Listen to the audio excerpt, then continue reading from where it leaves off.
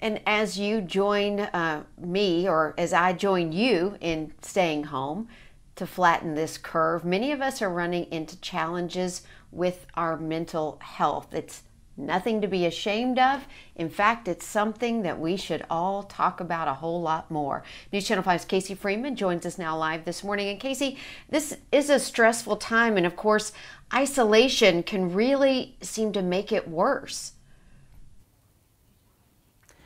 That's right, Amy. If someone is struggling with anxiety, depression, or if they're having difficulty sleeping, then they're not alone. Nearly half of the people in America feel like COVID-19 is impacting their mental health, and that's why help is only a few clicks away. Right here, I have my iPad with a couple of options. You can go into the App Store, and you can also look at some of the telehealth professional apps that you can choose from to get some help. But you can also go onto the Nashville's website to look at some of their resources that they have listed as well. Now, it's important to note that some of these options are free for those who may need help, just because if you have lost your job, or if you are unemployed during this time, it is important to still get that help.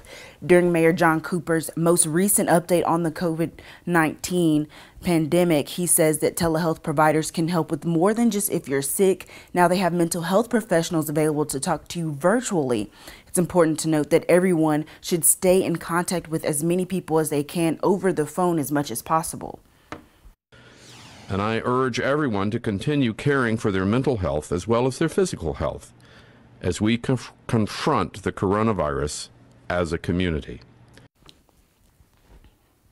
Now, an expert says it's important to stop excessive drinking and start journaling your thoughts and feelings during this time. You can head over to all of my social platforms at The Casey Freeman to see a list of resources and numbers that can help you.